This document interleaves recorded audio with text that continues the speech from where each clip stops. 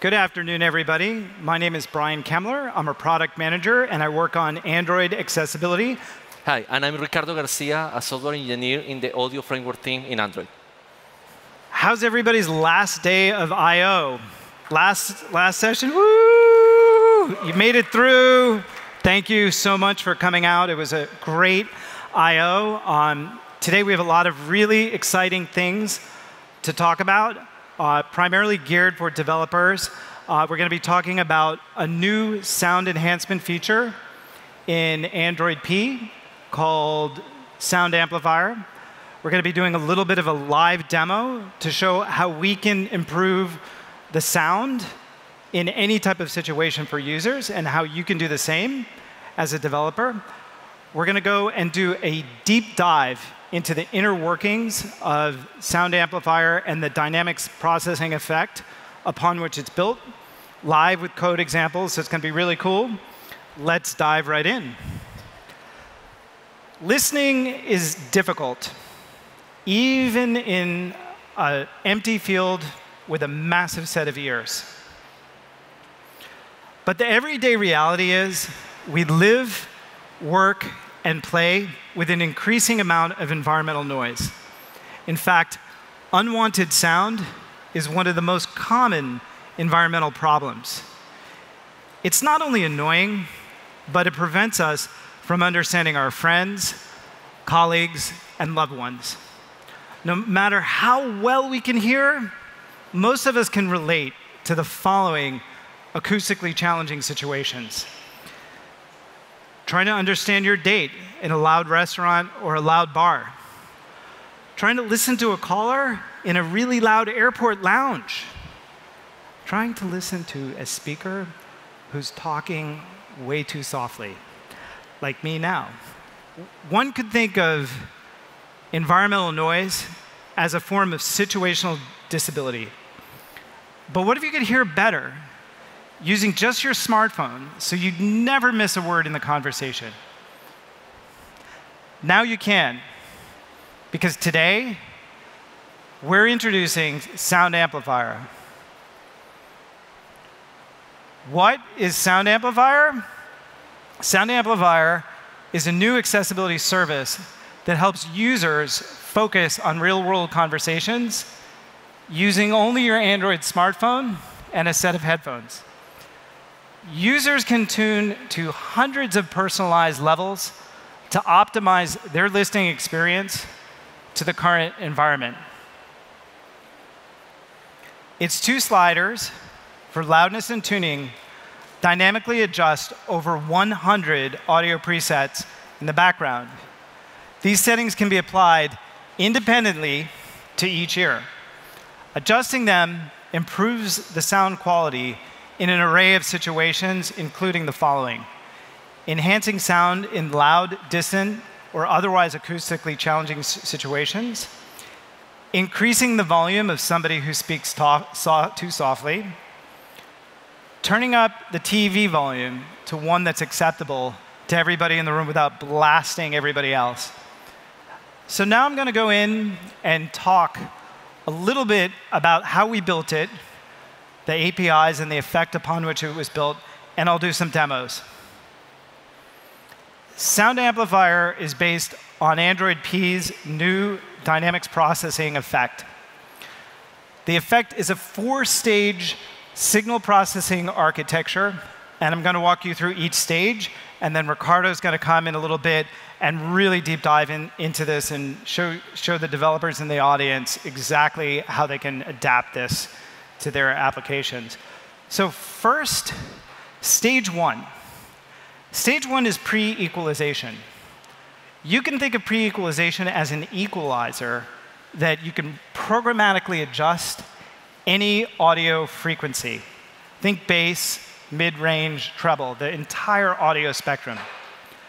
Stage two is a multiband compressor. The multiband compressor is the heart and soul of the dynamics processing effect, because what it does is really unique. It can simultaneously adjust down really loud or irritating sounds. Don't worry, I won't make any. And just adjust up sounds that are too soft. It could do all of this without changing the characteristics of the underlying audio that you put into the system. The third stage is also an equalization stage. It's post-equalization, allows you to fine-tune the output from the original MBC and the original pre-equalizer. And lastly is the limiter. What the limiter does is protects users from additional gain or additional volume above a certain developer-designated threshold so that there are no loud, jarring, or uncomfortable noises. So now I'm going to switch over and do a little demo.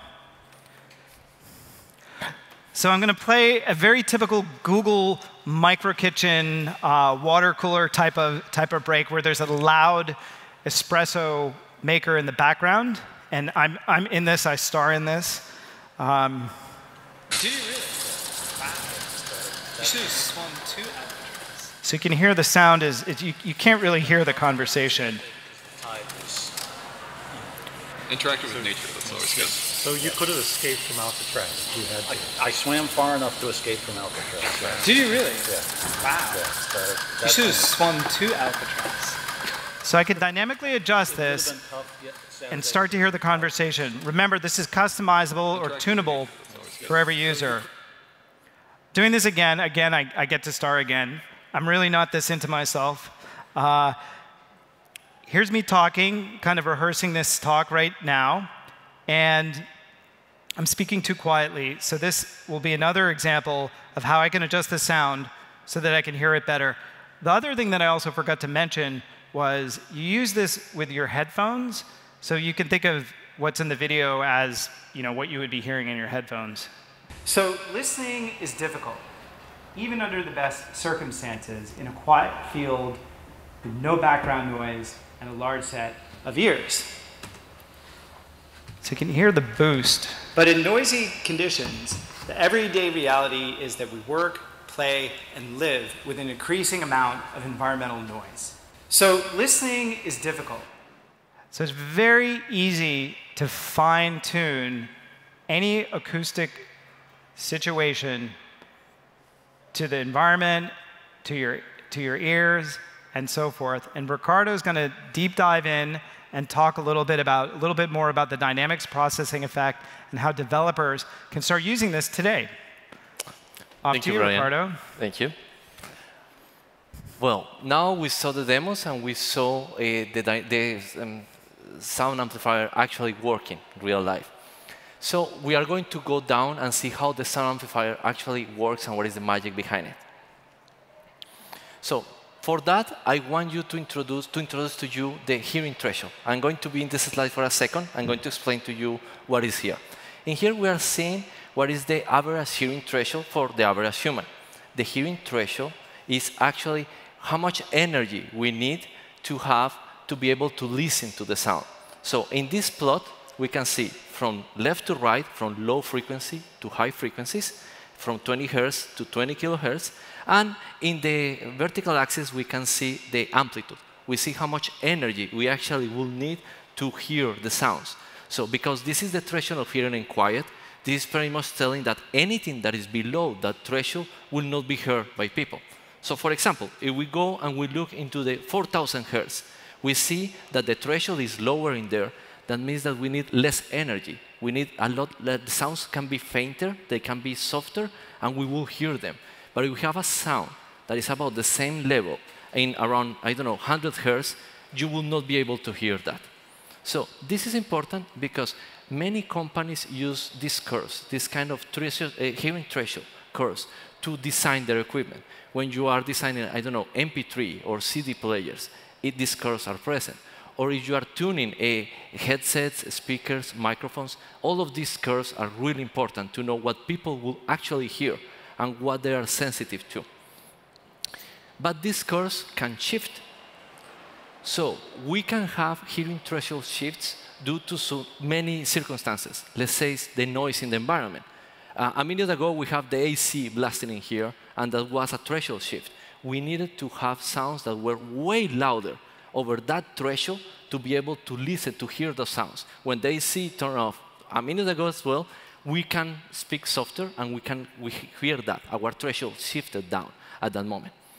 So a threshold shift is a region that will need more energy for you to be able to notice that. We have other shifts. We can have shifts that are not as broadband, not all over the spectrum and the previous one. We can have shifts that are more localized. This blue curve in here is showing us a shift that is around 500 hertz, really, really, really high. There is some noise or some obstruction there that is not going to allow you to hear things very well around 500 hertz. These shifts could be permanent, all your life you're going to have that shift, or could be temporary. As Brian mentioned, could be a temporary situational disability.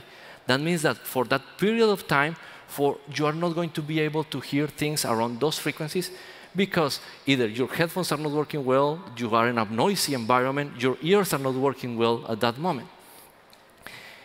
Sounds that are below that threshold, that shifted threshold, you are not going to be able to hear that. And that's the important takeaway from this. If it's below the threshold, you cannot hear it. So what happens when we have a sound of interest? Let's say that you are listening to music or someone is speaking or some sound that interests you. So in the plot, I just put a blob, that's a green blob in there, and it's a broadband sound, has a lot of frequencies, and it has energy all over the place.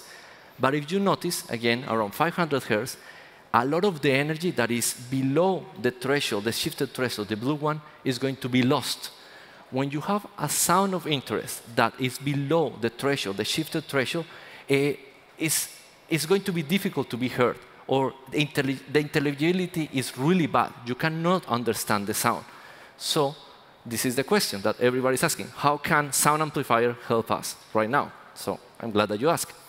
Sound Amplifier is going to take the sounds and is going to actually boost them where you need them the most. If we look again in the range from 500 hertz to 1 kilohertz, we took the sounds, and in this new process sound, we took the sounds that were really soft, that they didn't have that much energy, and we boosted them all the way over the shifted threshold. So now we can hear those. But, very important, we took the sounds that were already loud, and we moved them up, but not too much up. So the loud sounds got louder, but not too loud.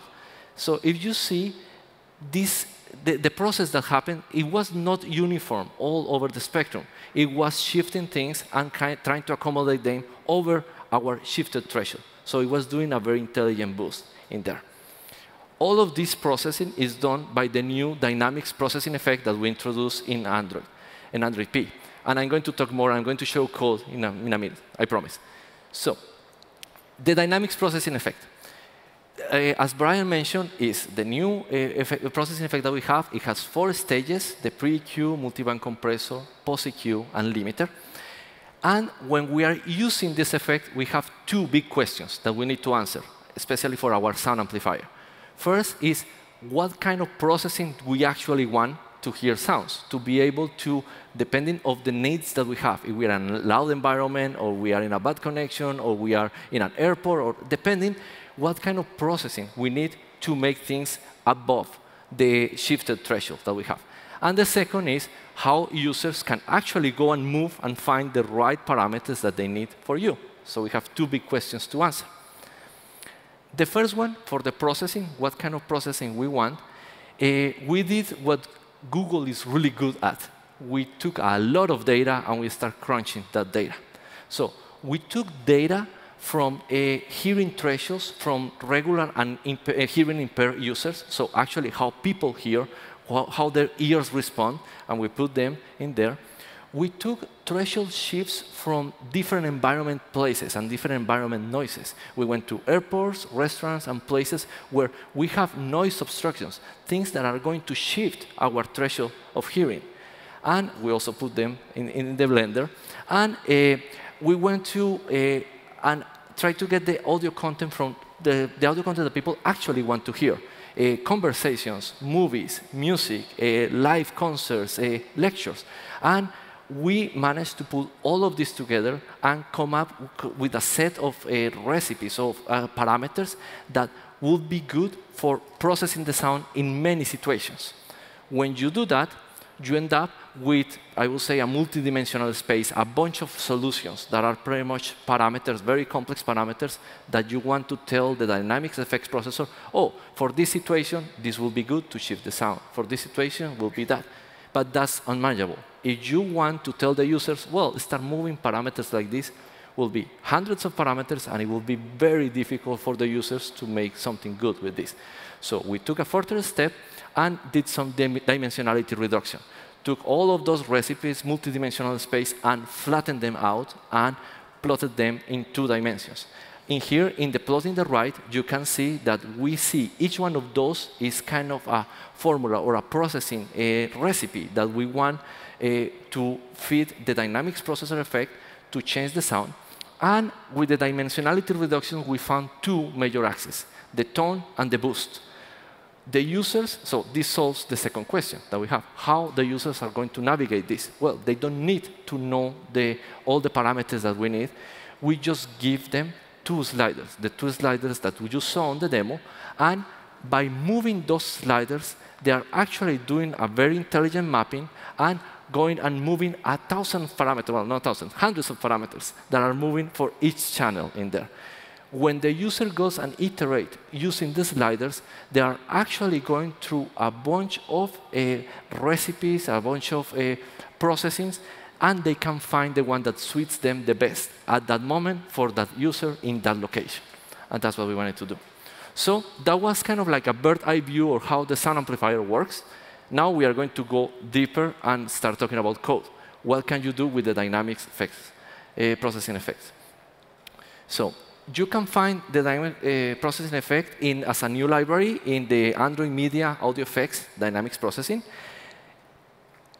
And right now, so let's start talking about use cases. So when can you use a dynamics processing effect? The first use case we saw at length, you can do a sound amplifier. So if you go today, because this is now available in the Android P developer preview, you can go tonight. I'm sure that everybody is going to skip the party and go and create your own sound amplifier. So with a sound amplifier, with the dynamics process effect, we are expecting people to create their own sound amplifiers or create their own solutions to be able to hear better, to listen better. Another example, another utility that can happen is when you have a device, an Android device, and you want to tune the speakers or the headphones. Many companies have software that will equalize or do something to the headphones to make them sound flatter, better, to have more bass, something that you want. Now, with this effect, it will be easy for you and for your clients to do that. Another application that is really interesting is the TV midnight mode. If you are watching TV, 2 a.m., you cannot sleep. But if you start watching a movie, and sometimes someone is whispering in the movie, just saying something really quiet, and immediately, bam, music comes in there. Something really loud, you woke up everybody in the house. With a dynamics processing event, you can actually have something that the whisper, the very soft parts of the movie can be raised up, but the very loud music or gunshots or whatever is happening in the movie, it can bring down, and everything is going to a more level, a better sound in there, more level sound. Another example can be for media players. You are doing your own media player, and you want to actually do some loudness maximization or mastering. You want to listen to classical music in your media player, and you are in a train. You would like to have the control to be able to, again, squeeze the loud sounds and bring up the soft sounds, so everything is working well for the dynamic range that you have in there. Now, I'm going to talk a little bit about architecture, and I promise, code is coming, but I want to show the architecture. We are giving you a lot of power with this effect. So the architecture that we showed before, we were kind of lying, is not as simple, it's a little bit more complex. The architecture, yes, we have 4 stages. We have a pre-EQ, multiband compressor, post-EQ, and limiter, but we can do more things in there. Inside of each one of those stages, we have a lot of parameters that you can control. We have the bands, and in the pre-EQ, multiband compressor, and post-EQ, we can have as many bands as you want, and you can control each one of those bands and the parameters in those bands. The limiter is a single band limiter, but you can also control that. All of this it comes into a channel. So a channel, we are defining the channel as, let's say you have a stereo signal. Stereo signal has 2 channels, left and right. So we are going to have channel 0 and channel 1, and you can control all of those independently. Or you can have many more channels. Let's say that you have a 5.1 signal. You actually have 6 channels that you can control, and you can index all of those channels and say, I want to change the multiband parameter, the multiband controller band number 3 in the channel 2, and I want to change this. We are giving you an API to do all of those things. One thing that I want you to notice is the limiters. The limiters are linked limiters. I'm going to talk more about that, but it's important when you are talking about multi-channel to be able to change all the limiters kind of at once if you need to. So now, finally, code. Yes, we promised code. We have some code.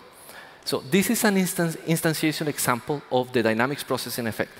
For this, we decide, because we have so many parameters and so many things that can be configured, to have a config builder. So you create a config builder, and then we are actually going to instantiate the effect. First, with the config builder, in this example, we can have some parameters, like the variant, the number of channels. I'm going to talk more about that in a second. Then we can enable or disable each one of the stages. In this example, we have all the stages enabled. Yes, we want to use pre-EQ, multiband compressor, post-EQ, and limiter. And the number of bands. We can say how many bands we want per stage type. So I can have all the pre-EQs can have, let's say, 8 bands, the multiband compressors 10 bands, and the post-EQ 13 bands. The only limitation is like the stage types needs to have the same number of bands. But then you can choose any number of bands that you want. We have some extra parameters, as I mentioned, the variant and the number of channels and the set preferred frame duration that you can set in the config builder. Then in the last line, we are actually creating a configuration. We are saying build, and we have a configuration object. Then I don't want to use the configuration directly. Sometimes I want to finish the architecture of my effect and go and change the default parameters. So in this example, I'm getting a channel object in the first line from the config, and I'm saying from channel number 0, in this case, get the multiband compressor. We have the multiband compressor stage. And then I iterate through the 8 multiband bands that I have in my multiband compressor, and I went and changed the parameters in each one of them. This is an example for I/O. I'm sure that in real-world applications, you can go and do more things. But you see that we can go and set each one of the things that we want, the release, the attack, the ratio, the threshold, the way that you want for each one of the bands. And finally, we go and instantiate the dynamics processing effect, my dynamics processing effect, and you can instantiate it with the config file that we just created and the session ID. That way, you attach this effect to whatever the media player or the audio track that of interest for you, and then you can start just going in your program and controlling everything. I'm going to, instead of going on the API and just showing like the dry code, I'm going to go a little bit more meta, more conceptual, to show this in graphics a little bit. So in the configuration, or when we are running real time, we can have access to channels that I just showed you. And we have many channels. So the channel object, and we can index the channel by index number. So 0, 1, 2, 3, we can get the channel. Each channel object actually has some parameters, like the input gain, that you can go and change on the channel. Or you have stages. You can access the pre-EQ, multiband compressor, post-EQ, or limiter.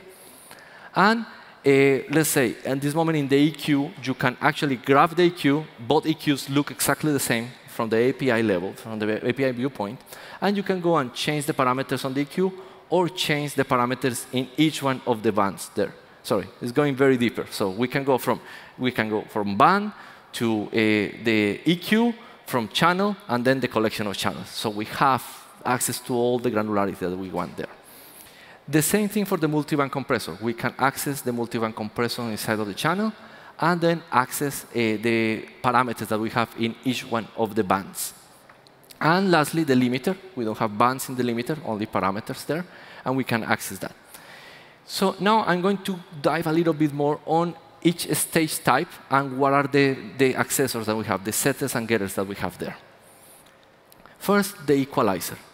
I think that most people are familiar with the equalizer, but what an equalizer does, but if not, very quickly, With an equalizer, we are going to specify different frequency bands. We are going to have bands from 0 to 500 hertz, 500 to 3,000, 3,000 to 7,000. And we are going to change the energy, the level, or the gain that we have in each one of those bands. In here, we can set the bands any way that we want. So we can have many bands, and we can have cutoff frequencies, any cutoff frequency that we want. In this graph, it's kind of misleading because all of the bands are the same width. That's not true. You can do any width that you want. And once that you set up the bands, you can go, and with the accessor that we have here, we can get the gain, what is the current gain, or we can set the gain. And we can change all of this also real time. We are going to, then the multiband compressor. So first, a disclaimer. Someone was pointing out, you are only showing one band in the multiband compressor. And yes, I'm showing one band, but this is easy to show what the multiband compressor does. As Brian mentioned, and we have mentioned, when you have a compressor, a multiband compressor, the main goal is to take sounds that are really loud and make them softer, and sounds that are very soft and make them louder. The way that we have here represented, we have the same sentence in the before. We have the sentence that is loud, medium, and soft in the top. And after we apply the processing of the multiband compressor, it's going to look like the after. That is, the loud sound is a little bit softer, the medium one stays medium, and the soft one goes very loud. The way that a multiband compressor works, or the parameters work, bear with me for a second for this graphic, is we have the input, what is the level of the signal in the horizontal axis, and the numbers are from -100 to 10. The lower the number, like -50 is way softer than -10, for example, so -10 will be louder, a louder sound. And when the compressor, what it's doing is analyzing the input, and if the input is above the threshold, we have a threshold parameter, is going to decide to say, you know, that's too loud, I'm going to bring you down. But if it happens to be below the threshold, it's not touched. So for example, in this graphic, if we choose -40, the input was -40 level, the output will be exactly -40. We are below the threshold, we are not going to modify that signal. But the threshold here is around 25, -25, so if I choose a value of -20, the actual output will be around, let's choose an input of -10. Sorry, that's better. -10 as an input will map to a -20 to the output. That means that the sound became softer just because it was above the threshold. With all these parameters, with the compression ratio, the threshold, and the gain, and the input gain, the output gain, and the other parameters, we are able to do what we have been promising, that we are able to take sounds and make them louder, but take loud sounds and make them softer. And that's what a multiband compressor is doing, and is doing this in different bands. We can take regions of frequency from 0 to 1,000 hertz, and behave in a different way that the region from 1,000 to 5,000 will behave. We are giving you all that power to control. The multiband compressor, being one of the most complex ones, you can get these setters and getters. So you can get the attack time, release time, ratio, all these parameters that you need to actually configure a compressor. And you do this per bands. There is one thing, and I'm sure that everybody is asking this. Why you have a pre-gain, a post-gain, if your multiband compressor is before and after an equalization? And it's true. They are redundant. They are doing pretty much exactly the same. But we did that for one reason. We talked to a lot of developers and people that actually have a lot of these algorithms in real life, and a big portion of them, they really like to have an equalization and then a multiband compressor to do some tuning of their microphones or the speakers. Some of them like to have a multiband compressor and then an equalization stage. So the easiest ways for us to make this effect very universal was to build in some redundancy and do the API in such a way that they can easily port all their algorithms to this. The last stage is the limiter. The limiter is pretty much the same that the multiband compressor, but it's a single band. So we don't have multiple bands. And what this is doing is pretty much the same. It's taking a sound And if it's way too loud, if it's above certain level in the threshold, it's just going to squash that down. It's very useful, and it's usually found at the end of any audio processing chain, especially to protect the speakers. You don't want that the processing did something funky and the sound is really loud, and you don't want that loud sound to come out of the speakers. So you go, and the limiter is going to say, OK, sorry, this is too loud. I'm not going to clip, but I'm just going to squash it down so it doesn't destroy the speakers. So the limiter is really good. And I promised to mention something about the link. The limiters are link limiters, and we have the link group. When we have multiple channels, let's say that we have 2 channels, and we want one of the channels, and they are in the same group, and one of the channels, the left channel, something really loud happened in that channel, and it's very, very loud. If we squeeze down only the left channel, the stereo image will shift all the way to the right, because the right one did nothing. But if they are linked, and for some reason one of the channels got a loud sound, both will come down simultaneously, and the stereo signal, the stereo image, it will not move. It will stay in the center state where they need it to be.